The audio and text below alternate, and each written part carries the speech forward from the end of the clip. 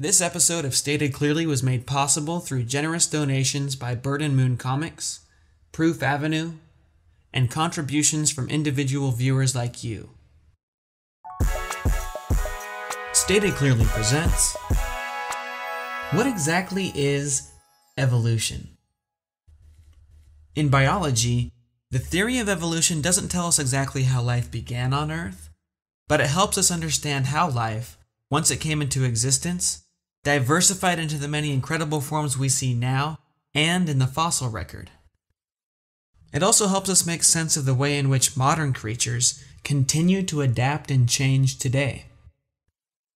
In biology, evolution can be defined as any change in the heritable traits, those are physical traits like fur color in mice, spots on the wings of butterflies, or instinctive behaviors like the way that dogs greet their friends with a sniff, within a population across generations.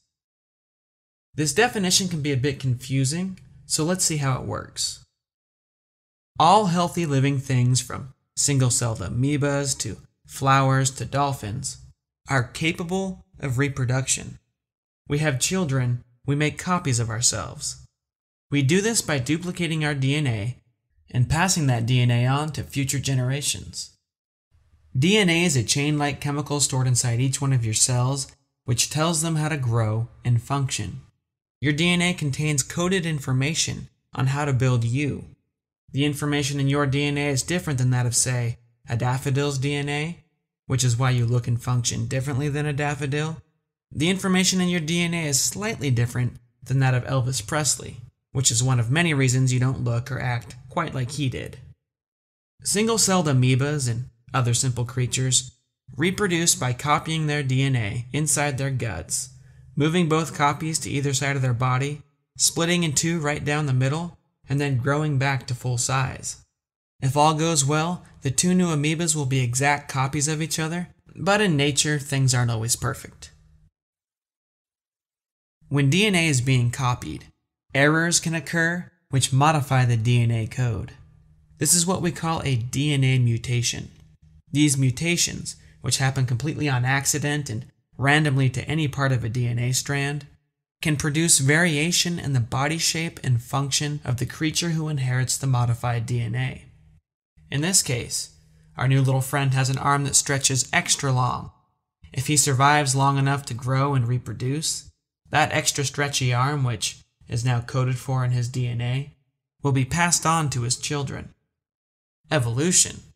Any change in the heritable traits within a population across generations has officially occurred.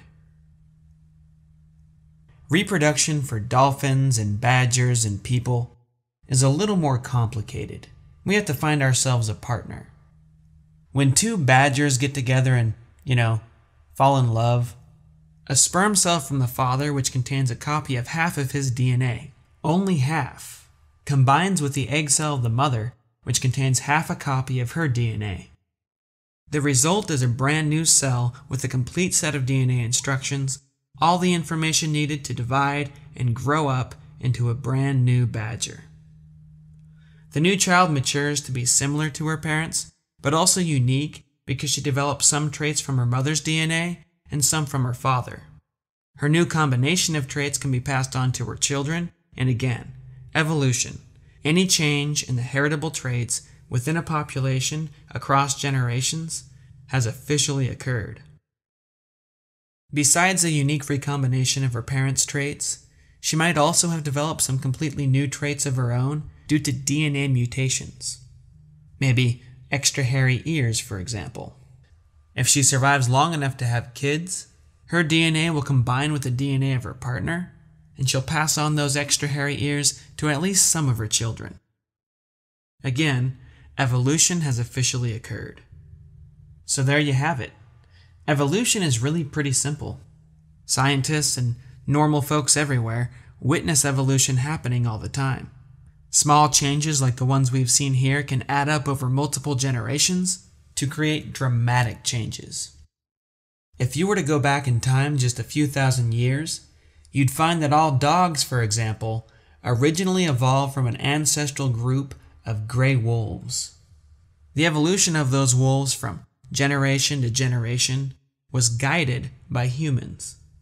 People were selecting wolves with the traits they liked, letting them breed, and then only keeping the puppies with the most desirable traits.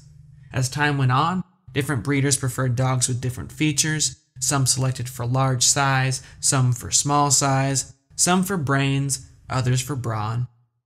Today, wolves have branched out into hundreds of breeds, very few of which look and behave much like their ancestors. A massive amount of observable evidence from many different fields such as genetics, chemistry, paleontology, and mathematics overwhelmingly suggests that just like all dogs share a common ancestor, all living things, me, you, pufferfish, banana trees, if you go back far enough, also share a common ancestor. We are literally related.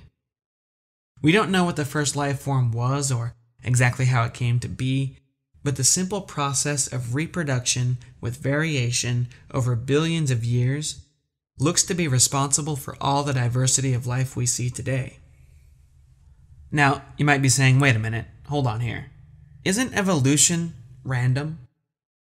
To do something functional like turn a wolf into an adorable mini poodle, random evolution had to be carefully guided by an intelligent dog breeder.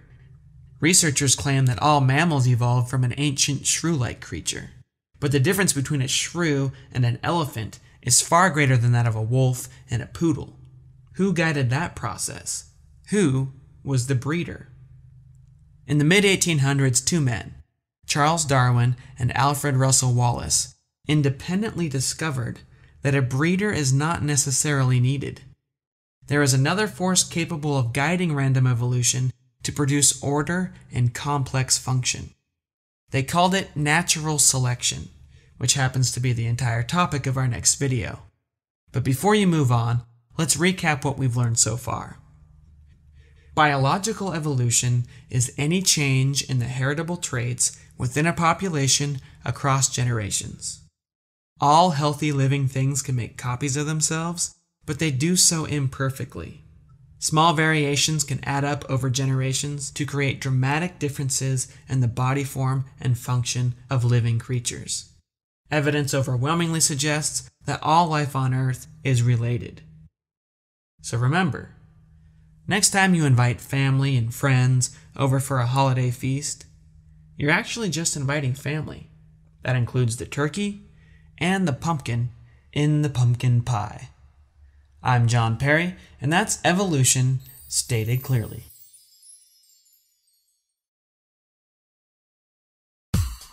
Thanks for watching our show. I hope you enjoyed it. Make sure to give us a thumbs up on YouTube and subscribe to us if you want to see more. Stated Clearly is funded by our viewers, and we are in need of support. If you like what we do, consider contributing. You can do so by visiting our website at statedclearly.com.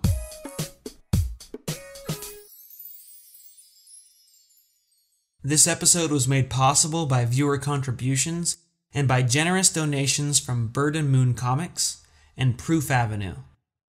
Make sure to check out Bird and Moon's awesome biology comic strips and posters at birdandmoon.com, and check out the musical talent of AD at proofavenue.com. Until next time, stay curious.